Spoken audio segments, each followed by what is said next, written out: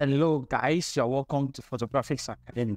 Alright, so today we are going to be learning something very interesting. I want to take you through how you can touch your image in just 5 minutes. Quickly, how you can retouch your images in 5 minutes and you will get high-end results. So without wasting your time, let's quickly get started. So the first thing you're going to do, obviously, is to take care of your blemishes. So I'm just going to do this one quickly. Just take care of your blemishes as much as you can. Take your time and make sure it's perfect. Take your time and make sure it's perfect. You can use any of the blemish removal tool at all to do this. Anyone at all, you can use it, provided it gets the job done for you. This part is very important that you take care of it as much as you can.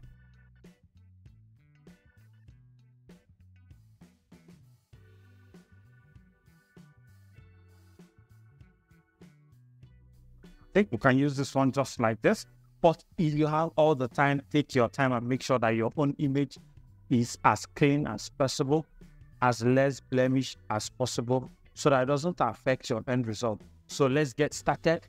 This is where the retouching starts. So just press Ctrl J, Ctrl I quickly, just following the same way I'm doing it. Convert your blend mode to vivid light, very important. Then go to your filter, order, go to high pass, then zoom in on your image and increase your high pass. Let's try somewhere around 15. So high pass is the one that takes care, that determines how smooth your image is going to turn out. So I think 15 is too small. Let's try 22. I want the result to be as extreme as possible so you could see it in your own as much as possible. Okay, so we're going to use 22, press OK, go to filter, go to blur, Gaussian blur.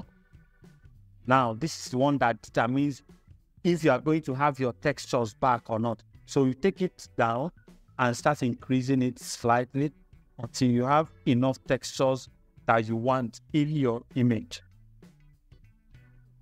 So you have enough texture, you can try to take it up, you can take it down. So I'm going to stay somewhere around 3. Let's see how that looks. Going to stay somewhere around 3. Let's see how that looks. Okay, I think 3 is a bit too low. So let's just do 4. Press OK. Hold your alternate and click on the layer mask. It's going to load up your mask.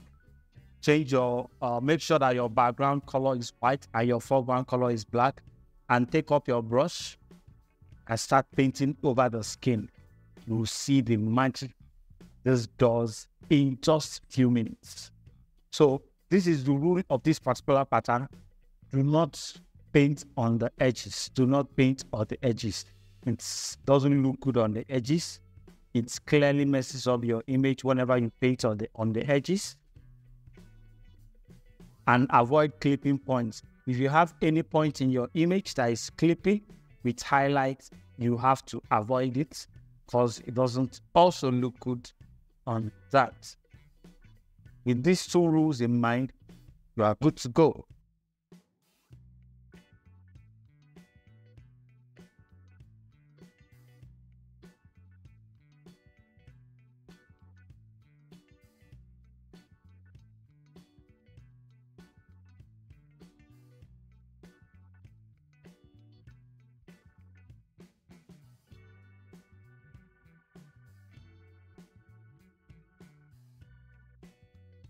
All right, so we are done with the skin retouching. Let me show you. So this is before, this is after, this is before, this is after, this is before, this is after. Let me bring it closer so you can see. All right, so this was the image before, this is after. Look at that amazing magic we've created here. This is before, this is after. So when you are done with yours, just flatten it up. So we'll just do the last and we're good to go. So I noticed I didn't take care of this when I was taking care of my blemishes. So I'm going to remove it now. All right, so the next thing I'm going to do is I'm going to quickly apply auto dodge and burn to the image and we are good to go. So this is auto dodge and burn action over here. I'm going to play it over the image. It's already played. I'll take up my brush. I'll paint it in like this. And we have amazing result.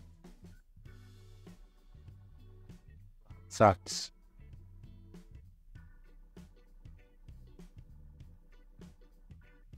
Okay, so this is before the auto retouch born, before, after. I think it's a bit too much, let it down a little. So to follow it, you can decide to go to your view solution, fill the reds a little, like this. Darken it up a little now. Darken it up a little. Go to your selective color. And just move sliders around to see what it gives you. See the result it gives you.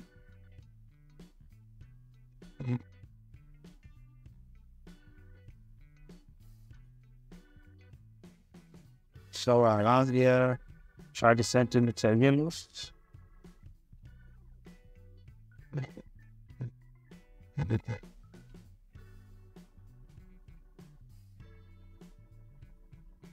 Tip this down a little more.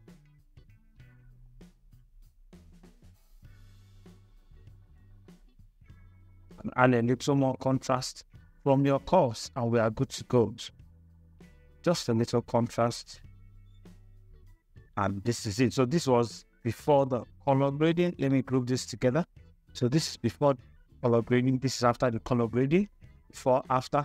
And this is the overall before and after. Let's get it. You can flatten that already. So you can go to your history and locate it. So this was the image when we came into Photoshop. And this is after the big retouching. Thank you for watching this amazing video. Make sure you subscribe to our YouTube channel. And please ring the bell to make sure you get notified every single time we drop a new video. See you.